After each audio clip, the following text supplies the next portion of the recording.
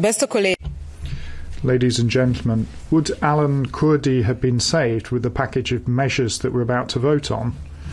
Would all of the thousands of people who drowned in the Mediterranean Sea have been prevented? I fear not.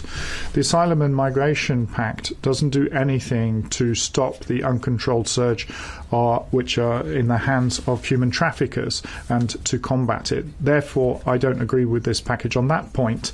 Will the pressure on our societies be less with these measures? I'm a little more positive on this point. I expect that concluding files on asylum requests that have no chance of success at the border would reduce the number of secondary movements.